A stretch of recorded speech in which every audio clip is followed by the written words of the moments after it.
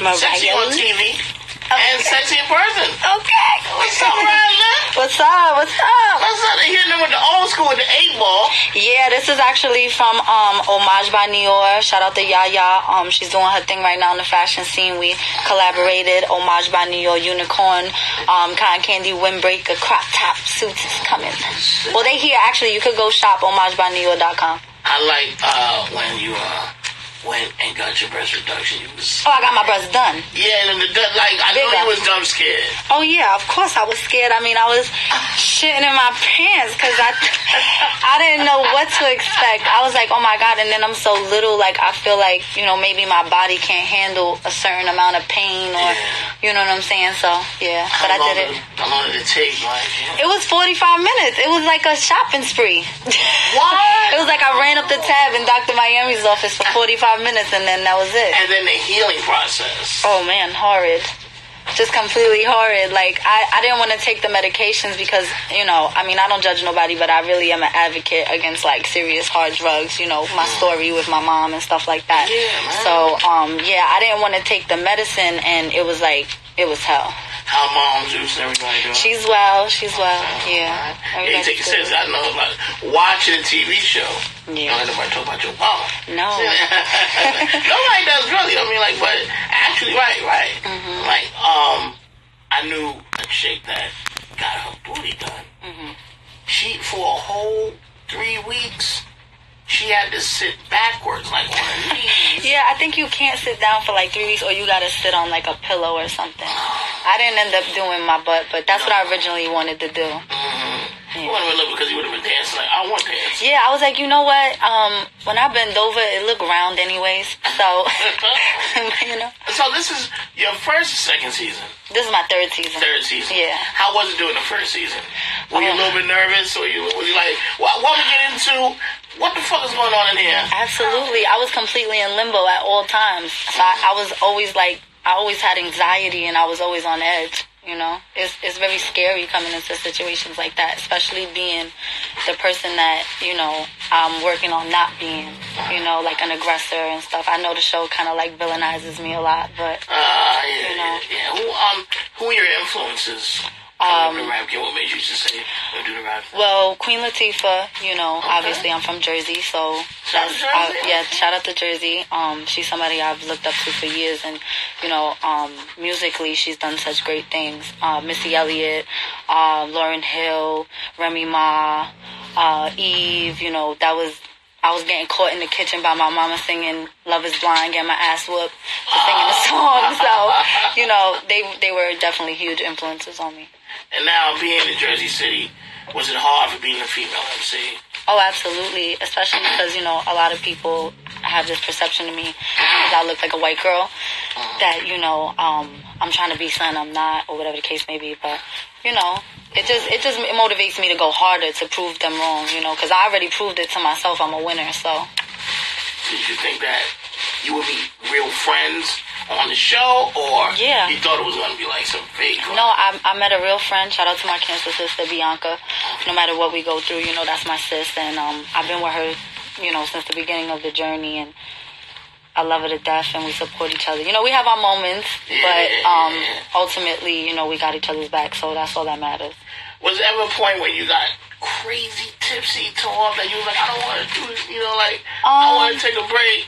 I don't think I ever got crazy tipsy, but depression, and I know a lot of people don't like to speak on this, but in the industry, this is a big thing. Like, a lot of people tend to lash out and do things and stuff like that because, it does become depressing sometimes because, you're so much in the public eye. There's so much pressure on you to be this role model for the youth and to, utilize your platform for all the right reasons.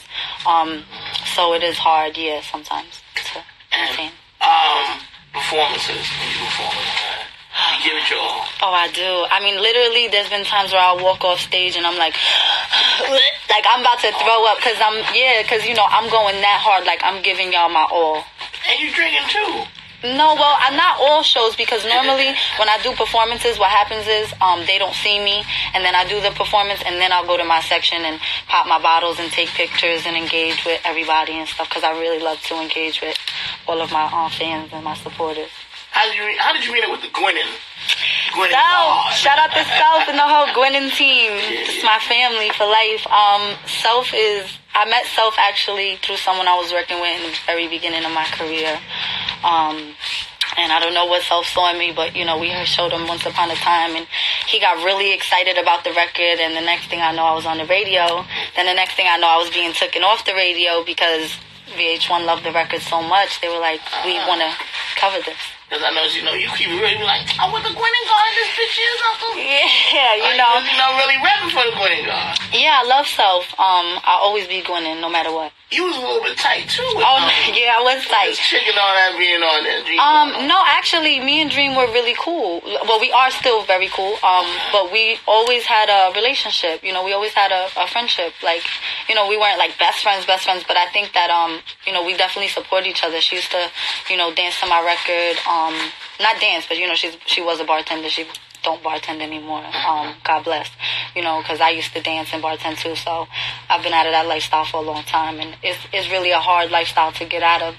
But yeah, we had a friendship always, and so it was really unfortunate that, you know, other people's problems kind of hindered that, but we back on track. We got projects coming, so Life in Plastic, Loaded, Dropping March 5th, you know, we doing our thing, like. You still speak to some of the girls? Do you beef with some of the girls? No, right now I honestly don't have any beef with anybody. Like, I don't, like, I'm beefing with myself right now. Like, get in the studio, like, do these videos. I'm beefing with myself. Yeah. Every day, I'm like, get up. Get to this interview on time, you know? So, yeah, I don't want to fight nobody. Like, I want to focus on my craft and just evolving. Growing. How's it like, you know, VH1 and just like... It's a gift and a curse. I mean, they're absolutely amazing. You know, a lot of people like to kind of like talk down on them and say they ruin lives and stuff like that. I will say this, the show definitely, you know, ruins bonds, but it's not their fault. You know, when you're put in a situation where you are forced to, you know, defend yourself the only way you know how to. Like me, I grew up, you know, in Jersey City, and I haven't always had the easiest life. I've been picked on all my life. I've been bullied, you know, because I've lived in projects, and, you know, I'm, like, very noticeable. I stick out, you know, so I've been bullied and stuff. So, you know, it's hard. You get crucified from being on the show and stuff, but I feel like with my story, like, I've always been real, and everything from me that you see is organic. It's real.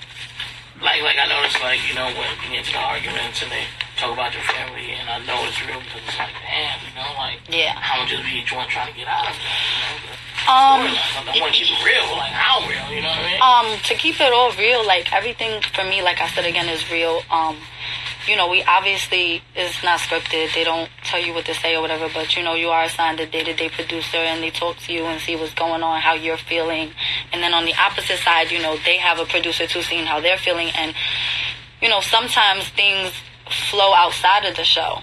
You know what I'm saying? And people start arguing via social media and Instagram and stuff. And then it's like, you know, you could be cool 1 minute, and then a fan say something or trigger something, and there you go.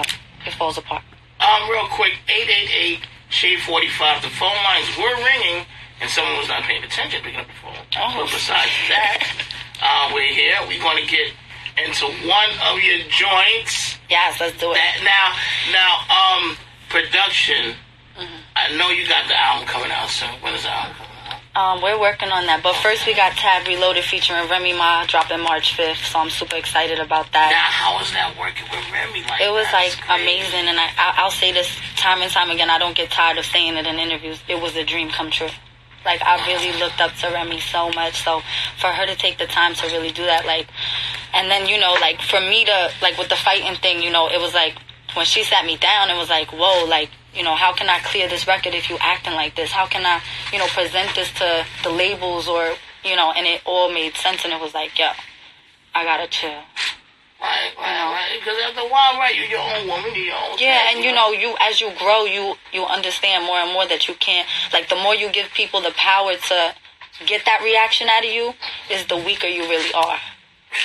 You know what I'm saying? Even though we know that people want to see the feistiness and stuff like that, but, you know, with conflict, there can be resolution. You know what? I want to hear the music. Yeah, let's get into it. Because that's what it's really about. And if you notice, I take my music very serious because, you know, I make sure that I get music looks. I've had 4 music looks this season, 3 last year, 3 the year before. So I think that I'm always on top of my music. Like, that's the one thing that is my baby. Like, and shout out to all the producers I'm working with. Let me just say this: Swift on Demand, Keanu Music, Cito on the Beat, Brett Beats, James Easy, Tina Bugatti, Marv. That's my music manager. I'm sure you know Marv and stuff. Shout out to Ace. Me and Ace are signing for management. And shout out to Terrell Everett. He's my best friend and one of my protectors. So I love everybody so much, and thank you. Yeah. That's what's up, Mariah. Lynn, don't go anywhere. Yeah. She's gonna be back. We gonna be back. The Lord said special. Let's get to it.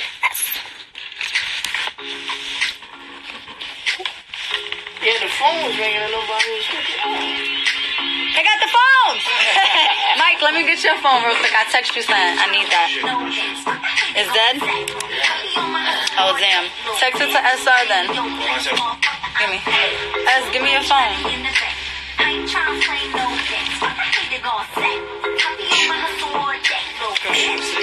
We play.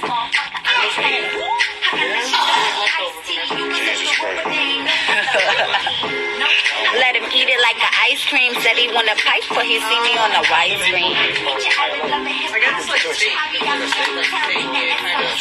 It's like you put like mozzarella on it. This is like garlic bread. Let me get with the gravy. It's chocolate with gravy. You do hot gravy. Yo back. Thank you. Too much money in the bank. Too much money in the bank. Too much money in the bank. Usually I do like cheese with peppers on you. Yeah, but I play that out. You got the Machine 45.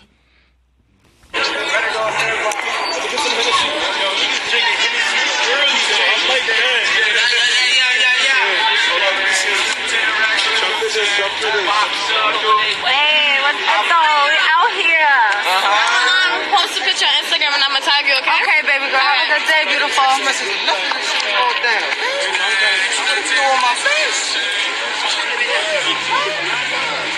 the cut right now. I'm in the cut right now.